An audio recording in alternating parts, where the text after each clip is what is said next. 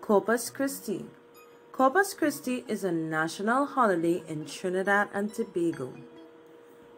It is a feast which honors the Holy Eucharist.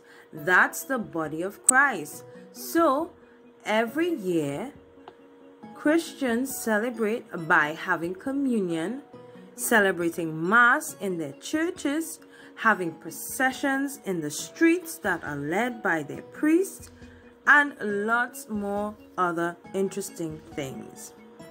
Why we celebrate communion? Well, it's a reminder to the Christians that Jesus died and his love for us. The symbols of Corpus Christi are the bread, the wine, and also grapes. Also, in Trinidad and Tobago, some tradition includes planting on this day. It is believed that if you plant on this day, your crops will grow really well. So lots of people plant crops like okra, corn, eggplant, and many more in the hopes that they would grow really well.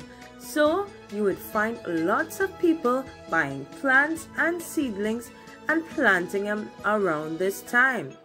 Corpus Christi is celebrated this year on the 3rd of June.